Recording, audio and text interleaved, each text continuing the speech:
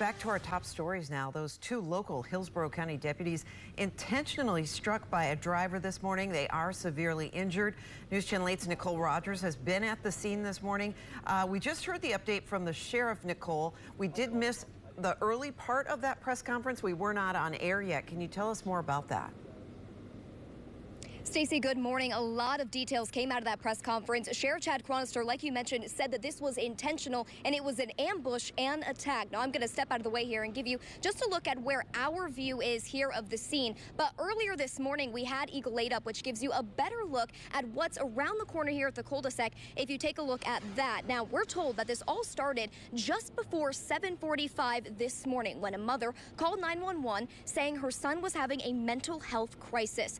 Deputies responded and were told that the son was in a car. And so those deputies went to the car. They tried to de-escalate the situation. We're told that the suspect would not roll his window down or engage in any sort of conversation. Now, we're told he then put the car in reverse and left. Sheriff Chad Chronister says that he never had to return to the scene. He could have just left, but he drove back to the scene at a high rate of speed. We're told two deputies jumped in between two patrol cars, and that's when the sheriff said he aimed that car at two more deputies and hit the gas. Sheriff Chad Chronister says those two other deputies never stood a chance.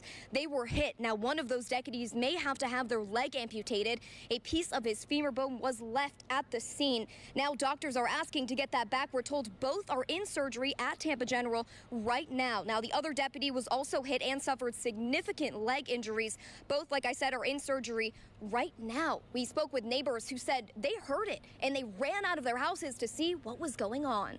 You can see the officers originally walking around either the van or the car, like, you know, they're coming to check out the scene or something. And next thing you know, you see the gray car, whew, and boom.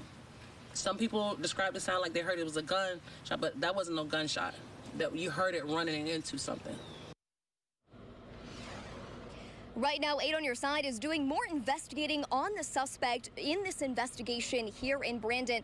Sheriff Chad Chronister told us that back in 2017, he actually did get into an altercation with law enforcement where he punched a deputy. They put him in the back of a patrol car, and he told them that he wanted to kill law enforcement and that he hated deputies. Of course, we're going to continue investigating, and of course, as you can see, deputies are continuing their investigation here as well. We'll have more on this at News Channel 8 coming up this evening and online at WFLA.com. Live in Brandon, Nicole Rogers, 8 on Your Side.